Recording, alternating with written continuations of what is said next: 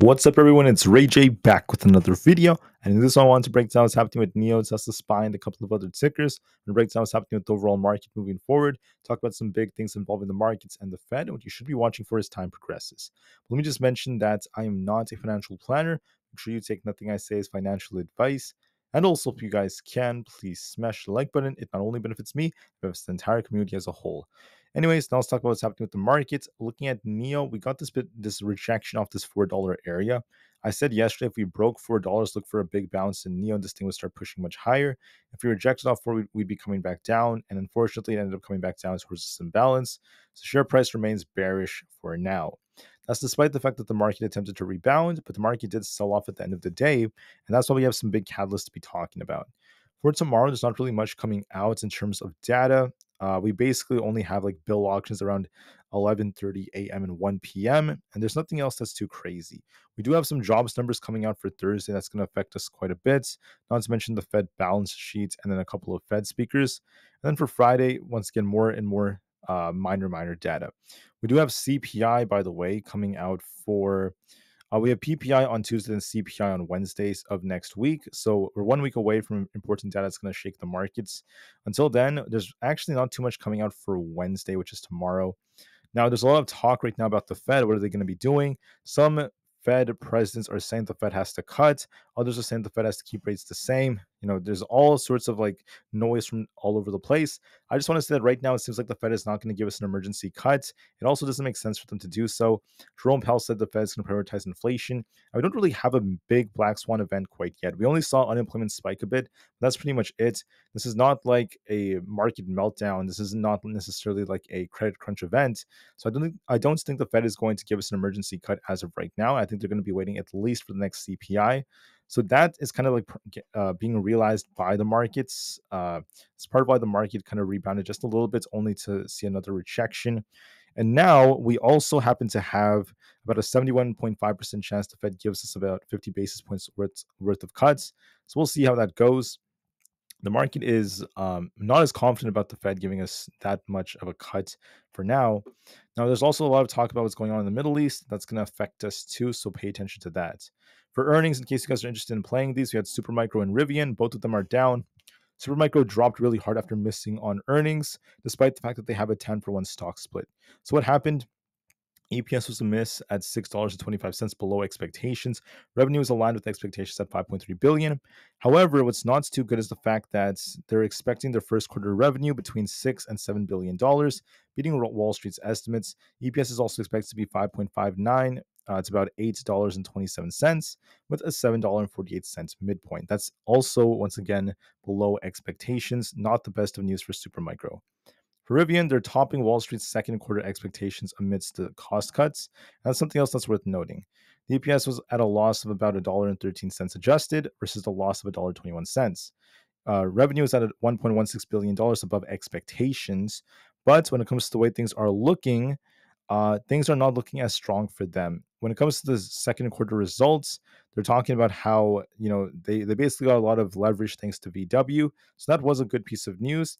But when it comes to guidance, guidance was not necessarily the strongest. They have quite a few expenditures that's worth talking about, and earnings were just kind of like so. So I would just say that it wasn't really enough to really wow investors, and they're going to be continuing to take measures to cut costs. So that's what's worth noting. Despite this, the share price is still in the red. On top of this, when it comes to NIO, we had their Chinese registrations data come out. NIO actually saw about 20,500 vehicles delivered in July, and we got a little bit of an increase when it comes to weekly deliveries. So it says it right here. A nice increase to about 5,800 at least for the week. So that's technically good news for NIO, despite the fact that it dropped. And then there's also a lot of talk about how NIO eclipses 50 million battery swaps. That's evidence that people like the method. And they're saying that the majority of their users prefer battery swapping. It's very fast and convenient, and they really enjoy that. So that's something that's worth noting. I think that it depends on the audience. Some people do like to charge their cars at home, but other people would absolutely love to just swap out the battery very quickly. So it all depends, but that is something else that's worth noting. We're still seeing a lot of recognition for them. They achieved their 50 millionth battery swap for users only 140 days after hitting the 40 millionth swap. So that's showing more and more people are showing interest.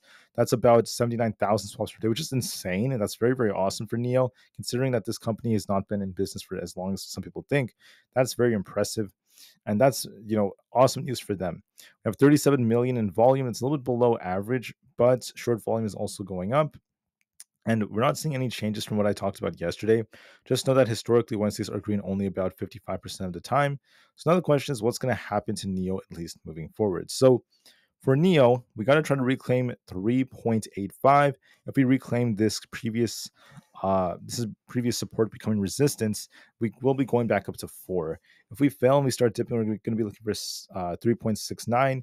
The chart is looking bearish for making lower highs and lower lows, and we are currently favoring a move all the way down towards the 3.6s.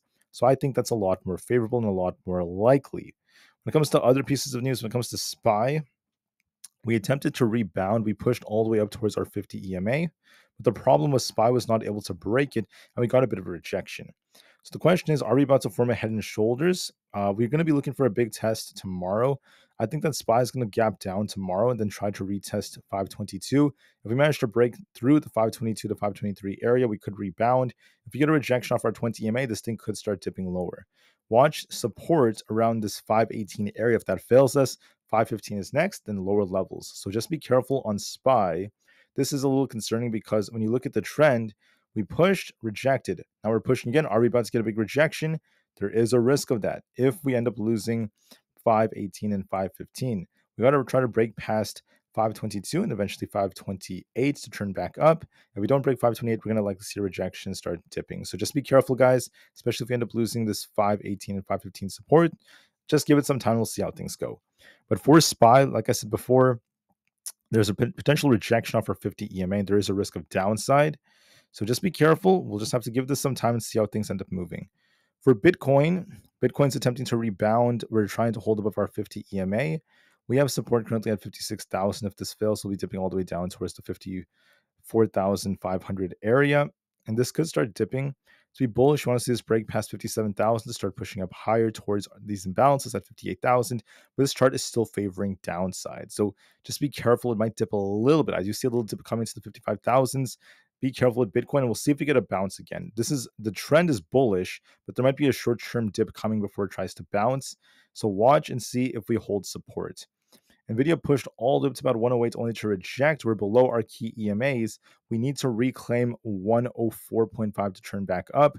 If we end up rejecting and losing 100, we're going to be turning back down to the 90s, especially 97.5. This chart's favoring. It's going to be coming back down to about 100. So watch and see if we get a big rejection on Nvidia or not. But look at the trend on Nvidia. It's still technically bearish. Why do I say that? It's very simple. Look, we had this high here. This is a lower high compared to the previous high. Lower low, lower high, lower low, and another lower high again. So this does suggest we could get a rejection. So I do see a risk of us dipping to at least 100, but we have to see if we bounce or not off 100 to see if the trend breaks. But there is a risk of a little bit of downside. Tesla is no different. One concerning thing about Tesla is the fact that there's a possible head and shoulders. Now, it doesn't guarantee anything. It does not mean Tesla has to fall. If we end up breaking past 205, I think we turn bullish, and this thing's going to be running to at least 208 and 210. But notice how we touched or came very close to touching our 50 EMA only to reject, and there still is that possible head and shoulders. If we lose 194, I think we're at risk of dipping all the way down to 188 all over again, and I still see this head and shoulders as a strong possibility. So just be careful, guys. There is that risk of downside. For the QQQ, we have 444 as our resistance. If we break through that, we're going to be going all the way up towards 448, essentially. And then if we fail to break this resistance, this is where our 50 EMA happens to be. This could turn back down. So we're getting a little rejection right here. Watch support around 435. If we lose that, we turn bearish. If we break 444, we turn bullish. So that's our range. Lose 435, we're going to go back down. Break 444, we go back up. This chart is looking like it's rejecting a little bit. I think we might dip a little bit more to about 435, and we'll see if we bounce or not. But it all depends, guys. If you look at the trend, we're still had this high here. We made a lower low, lower high, lower low, lower high. Are we about to get a rejection or not? We just have to wait and see. We did technically almost fill this gap up here, but is it enough for the QQQ to bounce? We got to get back above 444 at least. Otherwise, there is that risk of downside. So I just want to give you guys a warning about that, especially as tensions are rising in the Middle East. And there's a lot of fear about the Fed and the economy. For Apple, if we end up losing 202, we'll be looking for a dip all the way down towards 197. And if we break past resistance at 210, we could turn back up. Apple had a slight red day. We're just range bound right now. So watch us if you hold 205 and 202. If we lose 202, there'll be a dip. Let me go over just a few more real quick. Uh, Look at our 50 EMA, this 207 area, and also at 204. If we get a rejection, we'll be dipping back down towards 200. If we break past 204, we'll be basically looking for 207. Might be a little dip. I mean, we are kind of rejecting right here, making lower highs and lower lows. So we'll see how it goes. We're slowing down a little bit on the IWM. We haven't broken key resistance to really break out at 207. So there is a risk of us dipping back down to about 201. So we'll see if we hold that or not. So just be very, very careful.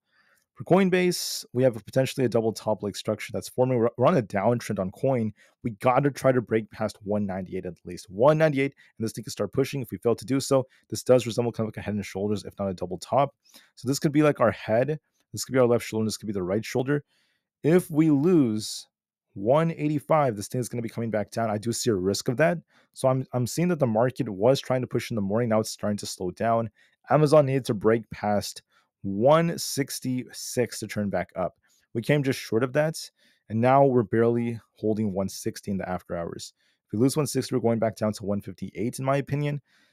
This is kind of forming a big rejection structure. It's possible, not a guarantee. So I'm a little bit concerned about this. We might dip a little bit, I think, to 160, and we'll see if we break or not. I'm still open to the levels, but I do see a little bit of a dip coming to about 160, if not 158, and we'll see if we bounce. Same thing with Meta. Meta is showing some strength. We need to hold 482 into 485, that entire range. We've got to hold that.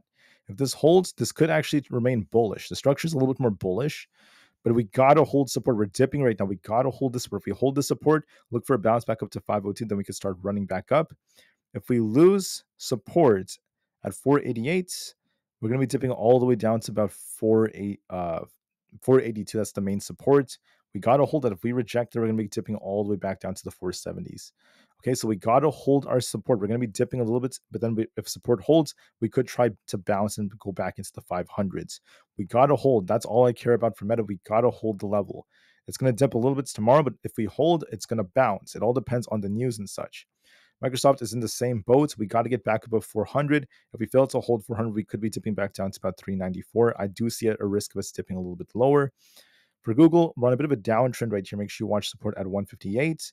And then look at resistance around 161. We're kind of failing to hold our 20 EMA, so I do favor downside all the way down towards 158. So Google's looking kind of weak. I'm seeing a little bit of weakness building in the markets. We haven't lost critical support. We attempted to bounce today, but the market came just short. So with this end of the day rejection, that does lead to concerns that there could be something coming, especially with all this news about the Fed and the news involving Israel. So we'll see how things go. I think the market's going to most likely kind of dip a little bit tomorrow morning, and we'll see if we get a bounce or not. So that's what I see from my analysis. With that being said, I just want to say I appreciate you guys so much for listening. Have a great day, and peace out.